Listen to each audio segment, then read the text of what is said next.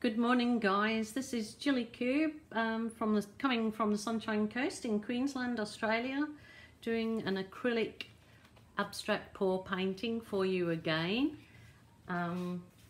If you're a beginner, there are lots of videos for beginners in the link below that you'll know how to get started in all of this. And if you're an avid follower of mine, then welcome back, guys. Happy to see you.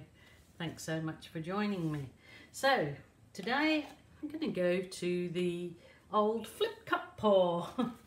Remember that? I think maybe lots of people, certainly me, it was the very first pour that I ever did was a flip cup. You know, I thought it was magical, and when I look back on that pour that I did, I thought it was, oh, this is the best thing. So that's what got me hooked. So it's kind of a back to basics, I guess. But I am using up the very last of some colours that I have, and I do think they will be fine together. But the proof is in the pudding, as they say, so I'll just get on with it. I've got, actually I probably don't need the bigger cup, so we'll see. Okay, got my 40 by 50 centimetre canvas ready to go. I've got my big giant push pins underneath. I usually do, there's my push pins, I usually line the back of it with the masking tape, but I didn't today. I put the push pins in. So just back to basics, doing a video for you guys of the basic flip cup pour or dirty cup pour or whatever they're calling it these days. I'm not sure. I just know that you flip a cup and it's with the colours in it, and called a flip cup pour. So there you go. I'm going to do 3 flip cups on this particular canvas. It probably could do with more, but they're the bigger cups, so we'll just see how we go. So this is all with the Mont Studio acrylics, and my pouring medium that I make up myself of 70% the Helmar's craft glue and 30% I add warm water to it. So that's my particular pouring medium that I use. Okay, where should we go? Okay, I'll go the white. Yeah, so my pouring medium recipe and my suppliers and other suppliers are in the bottom drop down box below my video. It may say description. It's usually a drop down box where I'll put all the information that you will need to see what I did to each pour, but also I've got links there to beginners videos. I mean, even, you know, or dipping videos and things like that, or working with cheaper paints. There's a bit there for everybody, I believe. So I hope you guys are all going well and that you're coping as good as can be expected with what we've all got to endure. So for me, it's been a time to just keep creating, just keep coming back into my art room and keep creating. So I have got an outlet rather than sit there and feel sorry about it all and get cranky. I just get on with it and just keep creating. I was worried that the supplies would dry up in the regards the paint pouring, but our local online supplier, or our online supplier in Australia, has been great and making sure that they're still full on getting as many supplies out as possible. So I received my nice big, I actually got a box of I got a box, I think there's 10 in a box of the Mont single thick canvases, the 40 by 50. That's what I'm using today. They're really nice canvas. So I think I've got a box of 10. So I believe it's cheaper by the box, but nice that it was all delivered to my door, brought into my garage. I didn't have to worry about it. So the online supply for Australia is still busy as ever. So if you need supplies, then that's the place that you will find them. and you still stay home in the comfort of your home because they're delivered right to your door. All good. So any paint supplies too, I've made sure I've ordered up big on my paint supplies, so I can just keep creating and it won't affect me mentally if I know I can keep creating. So I suggest, whether any of you have never painted before or you are, just make sure you've got something to do that for your mental well-being, that's therapeutic too. Okay, those colours I used was the green, I think it's called mid green, or to get the bottle. There was violet and there's crimson. So yeah, there's greens and crimson and purples. You've got to be careful in case they mix, but I'm pouring it carefully down the sides, so I'm hoping that it doesn't go to mud, and it could very well do. So it's just basically pouring equal amounts into each cup. Now I'm really going to stir it up and put some of this phthalo blue. So I'm really hoping I'm being successful with this mix of colours. Like I said, they're all leftover colours, and I wanted to do something that I hope turns out really lovely. Sure it will. So that was the phthalo blue, and this is the cerulean. Cerulean. So let's hope this all turns out just a beauty. The oddest colours sometimes that you think are not going to be, they can sometimes, the way the particular technique is done, turn out very well. So here goes nothing. Hey, I'm going to do the flip cups, and if it, I'll put them aside. I can always change it if it doesn't work out. So here we go. Just, I'm gonna flip it up. Other people may find a better way of doing that by turning the canvas out. This canvas is too big to do that, so you've got to really learn to be confident with that wrist action of just,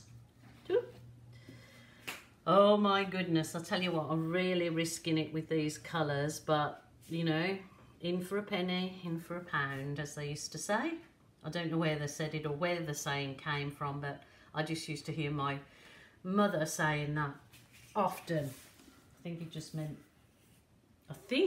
means to just go with it and risk it, you know. Risk it for a swisket. Okay, so I'm just leaving them a second or two for the paint to all go down to the bottom of the cup. Hopefully plays nice together and just turns into something stunning. Remove this, I've got painting that I embellished, and now it's stuck to my, I better get it out the way in case I get some other paints over it. I don't want to do that because it turned out really nice. I think the video will be up now, so I'll give you a quick, this was just an embellishment of a cheap print that I bought from the shop. So it's already got the box frame and everything, and I just embellished it. I've got the video up there, so have a look at the video. It's a very short one, only about 7 or 8 minutes long, so it's a quickie video for you to watch, as hopefully this will be. So wish me luck, because these are runnier paints, so you usually do a lot thicker in a flip cup pour. So here goes. Do I take that one down the other end and do that? Maybe. I think I've done that bit odd. Never mind.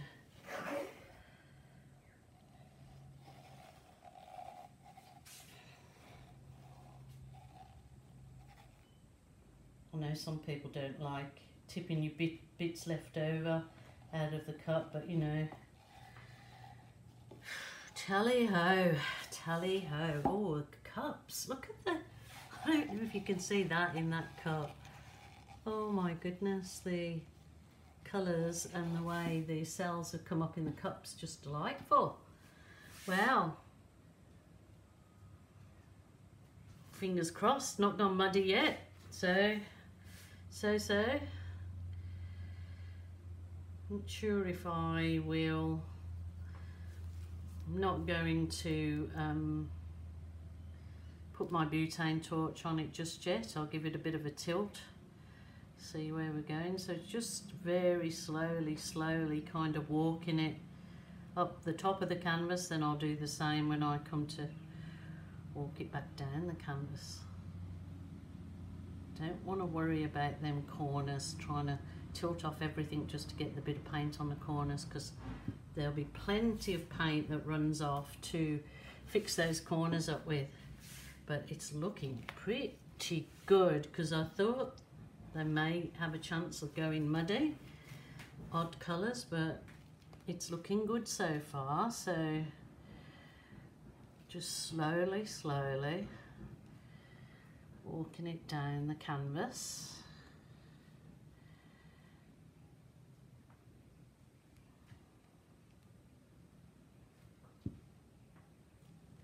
Just trying to keep it from running off too quickly.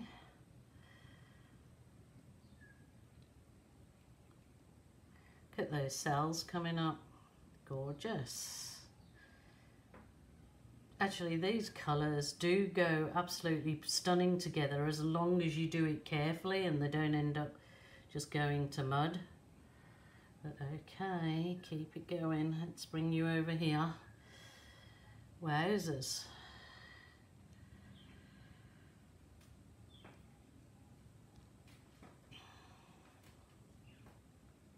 Nice and slow.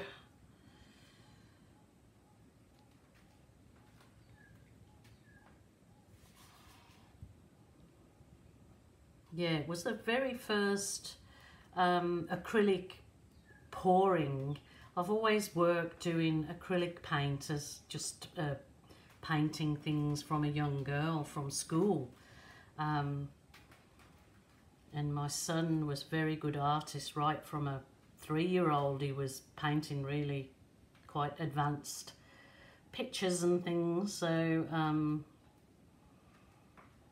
my mother could paint and my aunties, so I suppose painting was kind of in the family, but they were a lot better at doing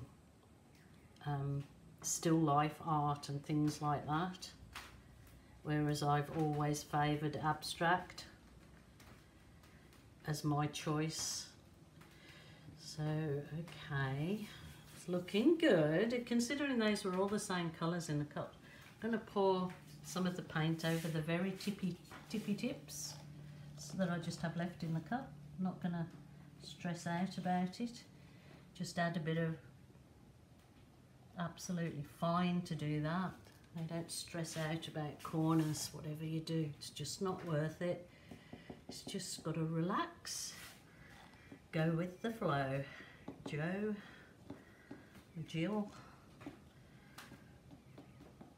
Okay, I hope you're catching up on all the videos of your favourite artists, because they're all there for you at this time where now you've got the time, hopefully, at home to be able to check up on all your favourite artists' videos. So go with it, get watching. It helps them too, keeping them employed, doing what they love. So and me too, it's keeping me happy if you're watching. I don't ask you for any money or for payment, but it's really good that you do watch and comment, because that does help me develop my channel. So I thank you all for that. Thank you so much for the people subscribing and that are there when each video comes out.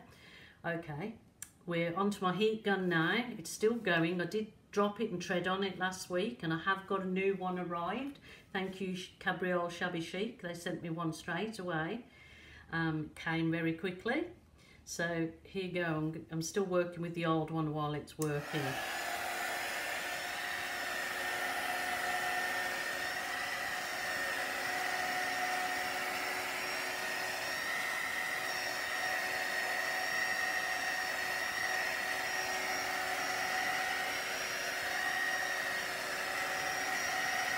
Just heats the paint slowly instead of burning it, or, you know, obviously if you're not confident, don't use a butane gas if you're not confident with it, because you've only got to drop it or set the paint, your work on fire, and if you haven't got a fire extinguisher, which you should all have if you're doing anything.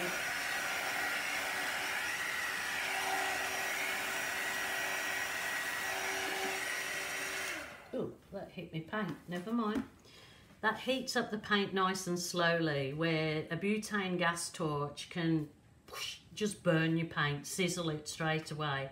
But this little heat wand, and I think the brand on this was a MOFA, M-O-F-A. In the US they're found on Amazon. In Australia, any of you can order them in the link down below. They're under $30 and they last for ages unless you tread on them or drop them. But then again, they're still going, look, even with, and I use it every single day. So I just find it's been a perfectly great little tool. So now down for this painting. What do you think, guys? We're back to the basic old flip cut pour. There's some amazing cells. Look at these. Amazing cells. But on that side, obviously where they were stretched, they've gone a bit sort of like avocado colour. So that's probably the only area that's mixed a bit.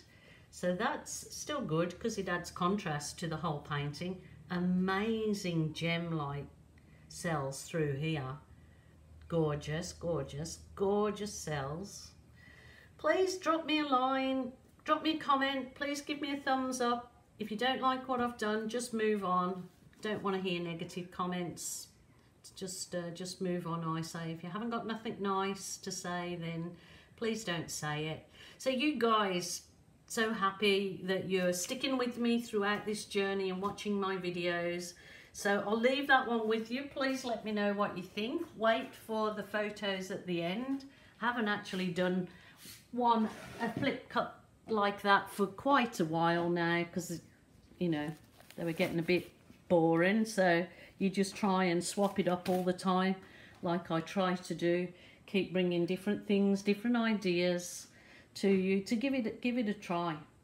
So I'll give you some close-ups of these gorgeous cells. Just wait for the end of the video. Until next time, bye for now. Take care and stay safe, stay isolated.